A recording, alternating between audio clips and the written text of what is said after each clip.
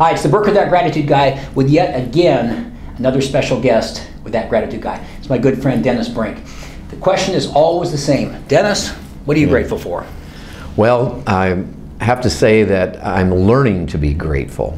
Is something new that I've discovered, and you know, it's easy to be thankful when someone gives you a present, or to be thankful for the fact that I have a home and I have a roof over my head and all those things, the glass half full, so to speak. Right.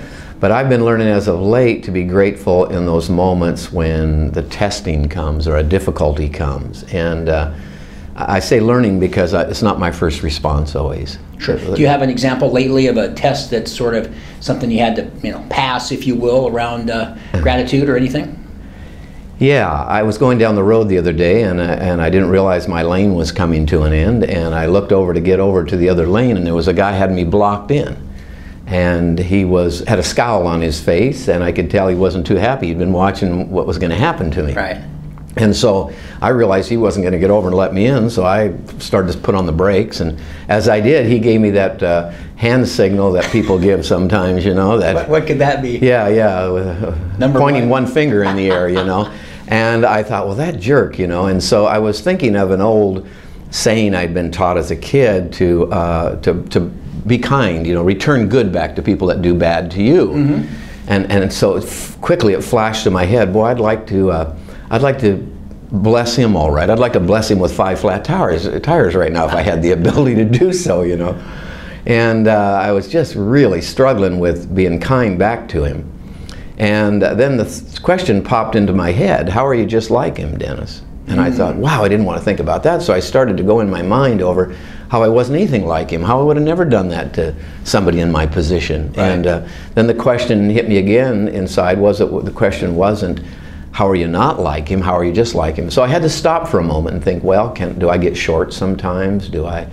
And I realized that, you know, he probably didn't know it, but he'd become my teacher that day. Oh, great point. And I began to be thankful for the fact that it had happened. Rather than being the victim and taking his problem and making it mine, which I had the tendency to want to do. I like that. I decided that, hey, this is my opportunity for me to grow through this. Mm-hmm. To not take the other end of the rope, to not get pulled into other people's issues.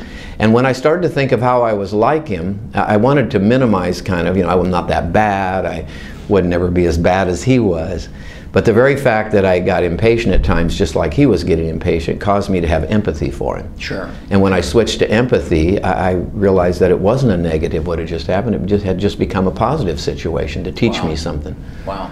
So great point. And I think what I find such value in that is, here's Dennis taking an example on the road where a guy was, maybe the lane was ending and so on and so forth, but reframing it and looking at it from a standpoint of what could you learn from it? He was the teacher that day and so forth, and thankful for that lesson and so on. And so much about gratitude is around framing our lives and what we have versus what we don't have, being the teacher, having the positive come from it as opposed to a negative, or returning the one finger salute, if you will. So great lesson, Dennis. That's I really appreciate that. Well, thanks. Yeah, you bet. So yet another episode of something that Mr. Brink said that was really, really helpful to all of us. So stay tuned as we continue to have more special guests with That Gratitude Guy. Take care. Thanks, Dennis. You bet.